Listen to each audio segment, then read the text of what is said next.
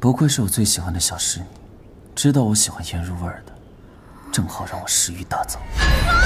君上，臣有事要禀报。那些与奇门封印有关的乱臣贼子与捉妖师，已被臣全部处死。完了，我也是捉妖师啊！玉佛使，你做得很好。这满朝文武，我只信任。 但你必须尽快查清奇门封印之事，怎么办？怎么办？免得我被人陷害。是。怎么了？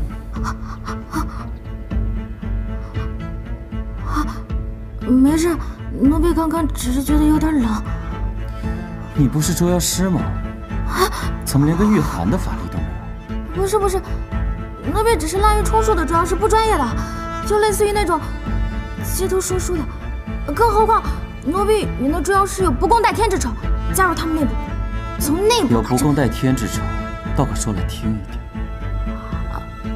是这样，奴婢从小养了只狗叫旺财，又聪慧又可爱，堪称是狗妖。奴婢与旺财相依为命，又碰到那些捉妖师，这奴婢不被把旺财给杀了。你们说我应不应该难过？是有道理。你说对吗？啊，那些捉妖师确实可恶。3日内查清奇门封印之事。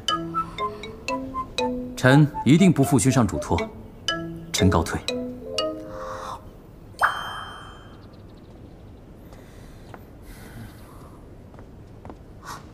大人，奴婢刚才冷出一身臭汗，浑身臭得很。 能先去洗洗吗？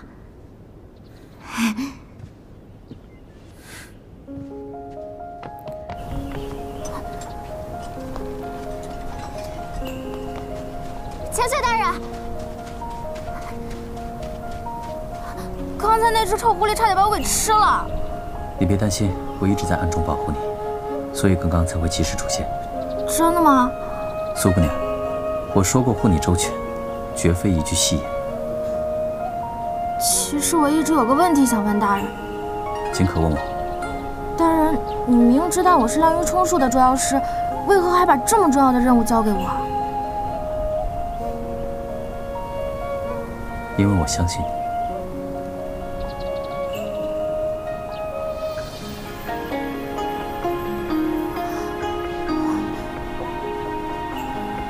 大人，你为何会有一个跟我一样的玉佩？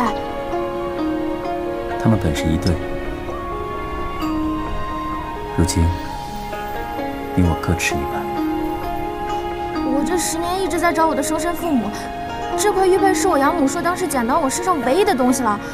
大人，你知道我的过去吗？这对我来说很重要。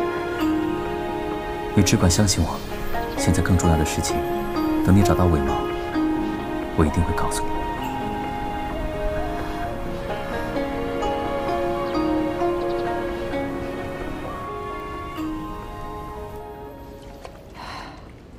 一定要早点完成任务，弄清楚自己的身世。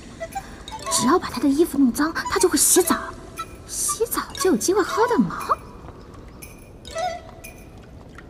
大人，你在画什么呀？毕生的挚爱。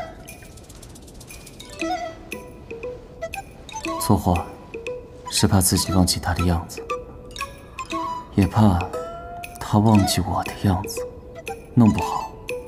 还要来杀我！大人如此痴情，也不知道是哪只母狐狸如此有幸得到大人的宠幸，又怎会如此卑劣还来杀大人呢？看着眼熟吗？机会来了！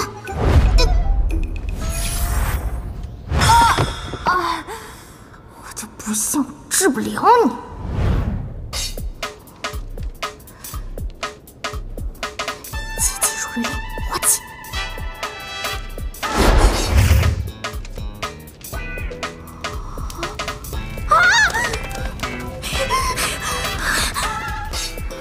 大人，这是藩国新进贡的贡田糕点，您别看它样子奇异，味道可好了，您尝尝。找你。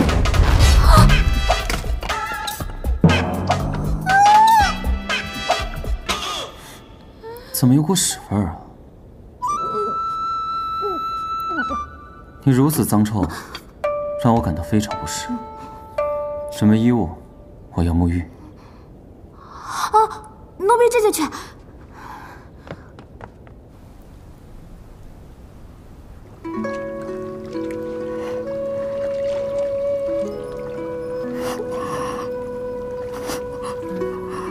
你在笑什么呢？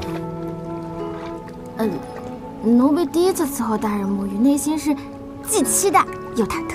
哦，你在期待什么呀？期待根毛啊！奴婢的意思是，大人连一根毛都很让奴婢期待。会说话就多说一点。其实奴婢也不太会说话，主要是真诚，有什么说什么。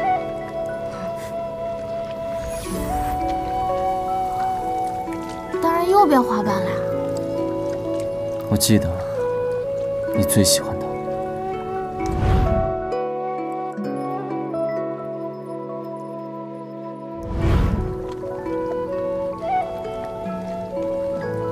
大人，你说笑了？大人不才刚认识奴婢，怎么又知道奴婢最喜欢什么？对，但好像认识了很久一样。是啊，是才刚认识1天呢。不，像认识了1000年一样。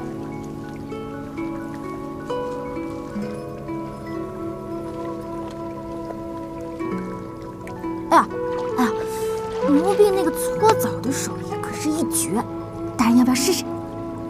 好。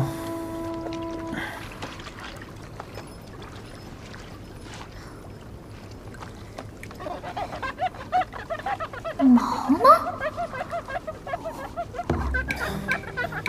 能别只搓一处吗？都搓秃噜皮了。大人，你皮肤真是细腻吹弹可破啊。毛呢？大人，奴婢能问您一个问题吗？狐狸的体毛不都挺茂密的吗？你怎么连根毛都没有呢？有的。毛一定在尾部，怎么办？豁出去！